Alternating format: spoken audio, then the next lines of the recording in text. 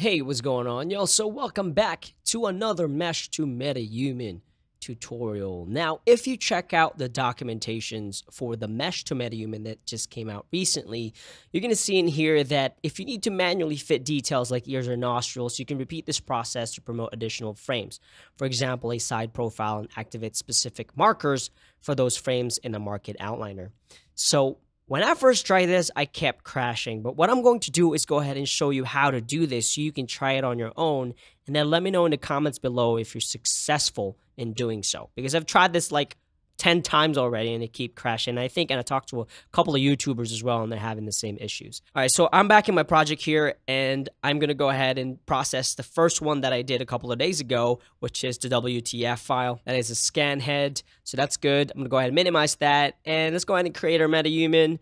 If you haven't seen the first part of this video, go ahead and put it in the upper right corner of this video so you can check it out first. Check that one out first before you go here, because this might confuse you. Go ahead and click a MetaHuman identity, and we'll just name this WTF2, and I'll double click this. And then I'll kind of just go around. We'll add our mesh WTF in here.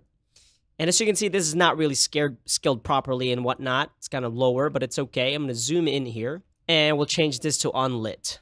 Okay, and then we'll go to neutral posts, and let's add a frame here to pretty much promote it.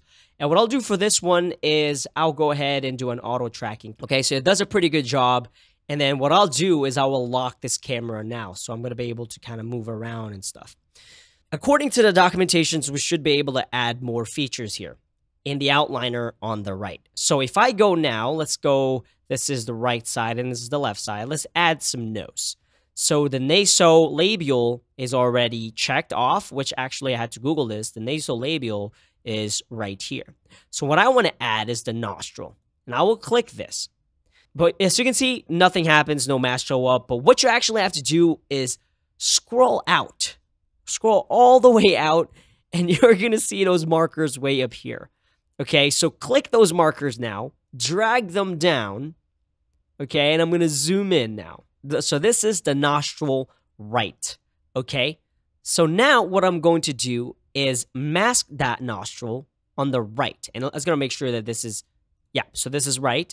And let's go ahead and kind of get it close there, and we're going to mask, and pretty much what we're going to do is just manually mask this nostril.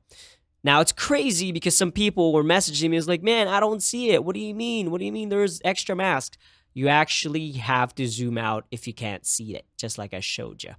So I'm going to go ahead and kind of just mask this here, get the whole, yeah, the left nose is slightly bigger. Okay, and then what I'll do is I'll just activate that. So that's going to turn green, and I'll activate that as well. Now, if you go look in the left side here, for this frame 0, you're going to see in the details that I'm going to be using this frame to solve it. Now, this is very important because once I promote more frames, you probably don't want to mark up the same exact markings or landmarks. So what I mean by that is if I go ahead and add another frame and say I go to a side view now, I don't want to be marking the same exact one that I just marked in this frame, because that's going to screw up the solve. All right. So with that being said, I'm going to go ahead and add the eyebrows as well. Okay, and I'll go ahead and turn that as active and active. Okay, save this. Okay, so if you haven't done so, go ahead and check out my How to Make a Movie in Unreal Engine 5 Beginner's Edition. You don't need a mocap suite because it actually provides you the mocap animation in the project files. Thank you. All right, so what I'm going to do is go to my frame 1 now, and I'm going to lock this one, because for this one, I'm actually going to turn on, now this is the right side of the face, I'm going to turn on all of my ears. Scroll up. It's going to be all up here. Bring it down. And then we can go from here. So I'm going to go ahead and start with my outer helix, which I actually looked it up on Google again. If you look at your ear right here, this is the helix and the inner and so on and so forth. See, I should have taken Intro to Geometry in high school. Would have learned all this. But hey, instead I took a intro to, what is this? Word document or something? Because I was so lazy. So yeah, let's go ahead and do this here. So now we have the ears as well.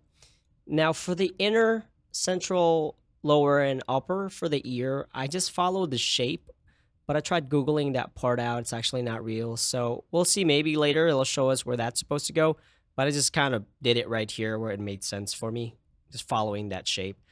So I'll go ahead and turn all of it on for both sides, because I actually have it here already, have it here, and now we have the frame 0 to have it all as well, including the eyebrows and such. I'll save it, and now we're going to make sure all of that is used to solve, and they're all unique. I'll only track the ears, the eyebrows, and everything else here. And now we can go ahead and click on Metahuman Identity Solve.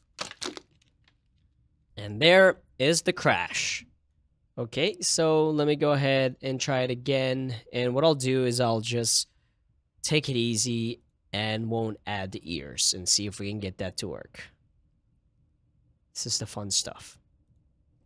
WTF, neutral pose, I'll add there. Auto tracking, it does a pretty good job.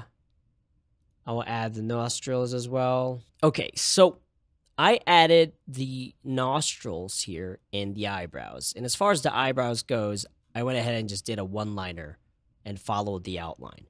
Now, I'm going to save this and try to see if we can solve it like this without promoting any other frame. I'll delete this side view right now, because I'm trying to troubleshoot this now to see if I can get this to work. All right, so let's go ahead and see if we can solve this, or are we going to get a crash? Okay, so that one looks like it actually solved. So what I'll do is actually add another frame, and I'm going to add the right ear. And what I'll do is I'll just do the outside one, because maybe the inner one just doesn't work.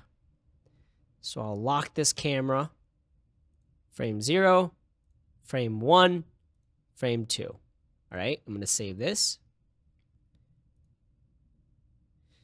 And now I'll solve it again. Okay, so it looks like that took. And let's add, I'm just trying to get it to crash, to be honest. We got the ear. Got the, oh yeah, let's just go let's do the ear helix inner. And then for the frame 1, lock the camera here and do the right side of inner. So save. So we should have inner, okay. And then solve that. I'm just trying to figure out which one is breaking. So let's go ahead and choose a body. And then go with Mesh and Metahuman. Okay, so now it is ready in the Metahuman creator, and I'll go ahead and edit this. And the cool thing about this is we can compare it to my other Metahuman right here, which I created with the same exact mesh. Let's go ahead and edit this selected. And what I can tell you right now is the head shape definitely looks a lot better. So let's go ahead and apply a skin real quick.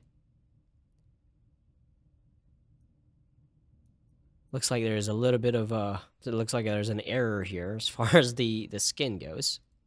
So yeah, there's just a little bit of leftover eyebrow on the left and right side. But I think this definitely looks, this is a lot similar to the other one I did. Well, that is everything I got for y'all today. I hope y'all learned something new. And again, mess around with it. This is extremely experimental with very little documentation. So again, play around and let me know what you think. And pretty much just let me know if you find better ways on how to do this. All right, if y'all have any questions, let me know. And like always, thanks for watching.